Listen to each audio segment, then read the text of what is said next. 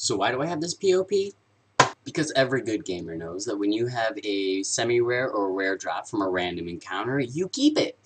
Even if that means keeping it and getting it back means you have to drop valuable things because they weigh too much and your character is over-encumbered. And yes, I have dropped a Dwarven Greatsword of Blizzards just so that I could keep the wooden sword in my inventory because I was like, hey, it's a wooden sword.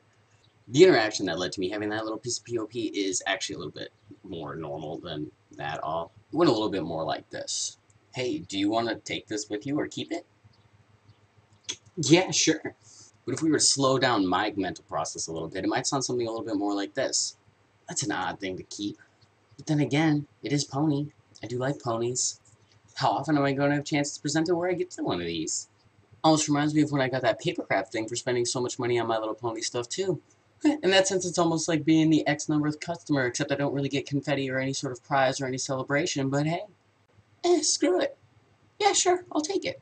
It was also fun because while I was there, there was tons of really, really geeky stuff, and I'd never really been into a comic store much all before, much as a hobby store. So needless to say, I spent a lot of time just wandering around, just like, went to see if they had more of the manga issue of Dogs, which they had all of them.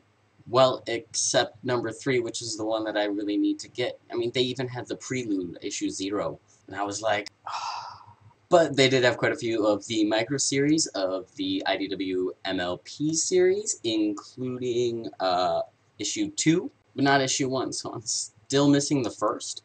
Fandoms are kind of interesting that way. Simply being a hardcore fan of something is almost a rewarding experience in and of itself. In fact, that's one of the things that I think I enjoy about being a geek, is that you're almost expected to geek out about stuff that you're a fan of. In fact, if you really think about it in that aspect, more of us are geeks than probably most of us like to admit, because a lot of us are really hardcore fans of different things.